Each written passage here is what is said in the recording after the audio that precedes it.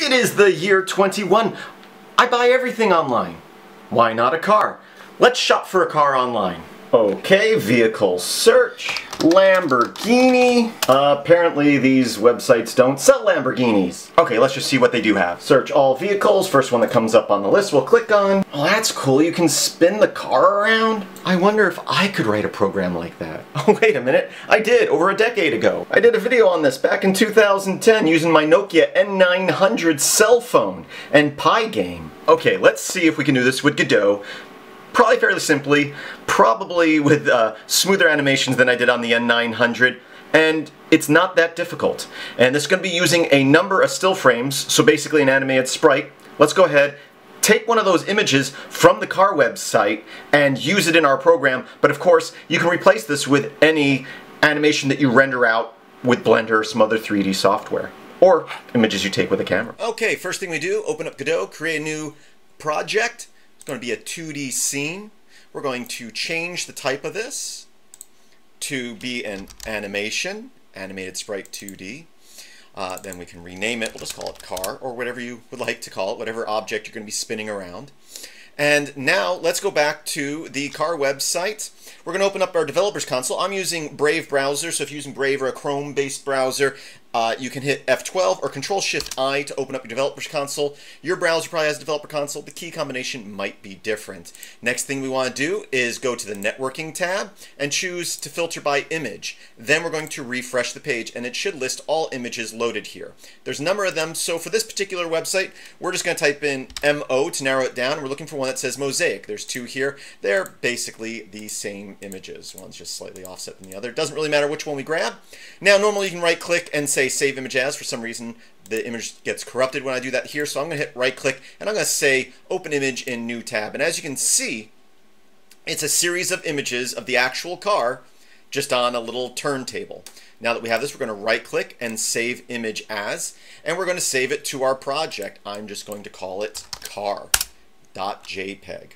Going back to Godot, you can see that has now been imported. So now, with our sprite selected here, we're going to go ahead and click over here where it says Frames, Empty, New Sprite, and then we're going to click on that.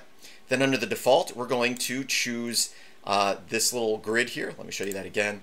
Right here, this little grid. So we're adding frames from a sprite sheet, because that's basically what this is. We're going to choose that JPEG, open it. Now we need to crop it properly. There are 4 layers to this, so vertically. And we're just going to increase the horizontal until you see this line right here. It lines up with the edge of the picture. Boom.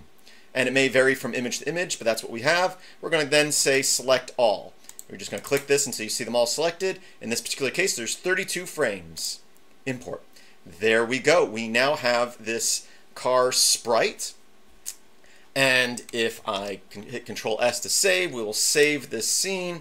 I'll hit F5 and select that scene as my default scene. Although in an actual project, you may have this as a scene that's going to be imported into a larger scene. And here we go. It's right there. It's off center, so let's go ahead, close that window. I'm going to right click and I'm going to say Add a Child Node.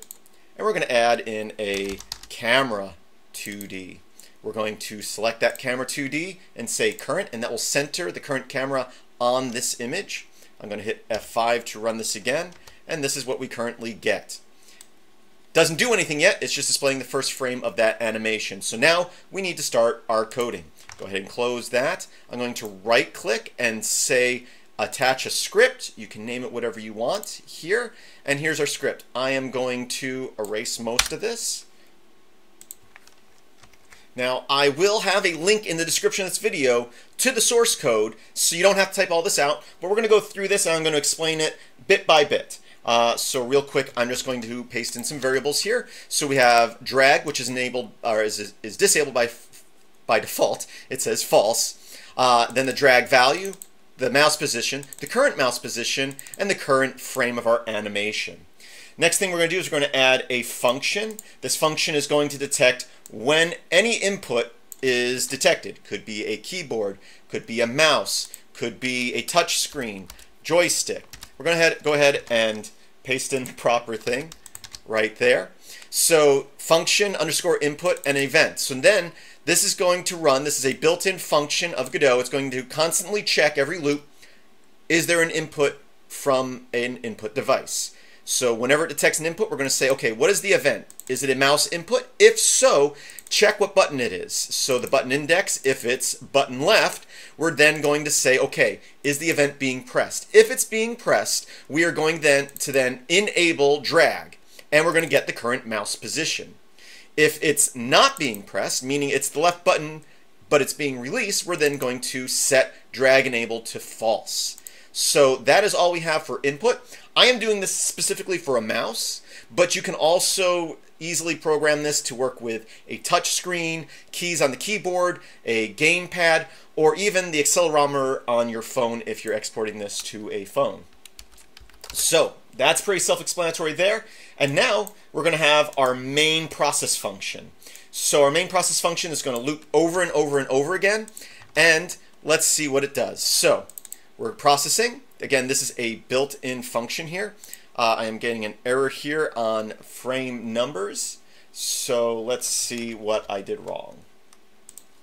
I did miss a variable up here. We're going to say onReady, so it has to wait till the scene loads to make sure our sprite is loaded. And then we're going to create a variable called number of frames. And we're going to get from our sprite, to get the frames of the current object, our sprite, and get the frame count of the default animation, because you can have more than one animation. And this will just let us know how many frames are in the animation. That way we can loop it, as you'll see in a moment. So again, process is running over and over again. It's going to check each time, is drag enabled, meaning the mouse click is down. If that is true, we're going to set the current position to the current global mouse position. Then we're going to set the drag value to the mouse position minus current. So when we click, we're going to get the mouse position, but then as it loops, it's going to constantly check the current mouse position and subtract the mouse position on the X, so left and right, from the previous reading. Now, if that drag value is less than 0, or greater than 0, we're going to add a frame to our animation. We're going to move forward a frame. If it's less than 0, we're going to move back a frame. If it is 0, we don't do anything because we don't want the frame changing.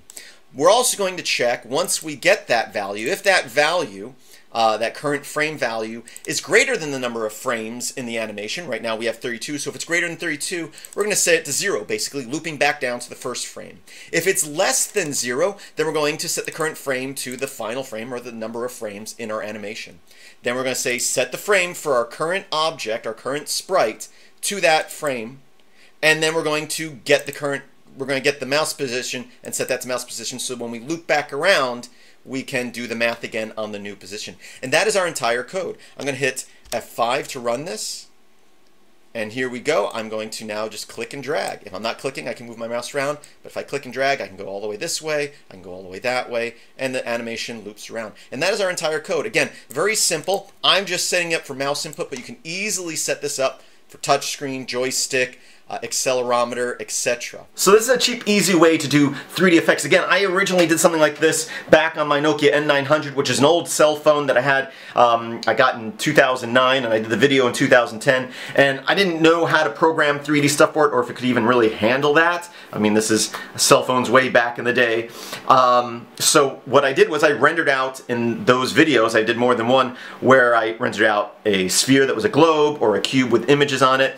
But it was just a series of images that we calculated out the movement on, just like this. So again, I grabbed that from a Carvana website.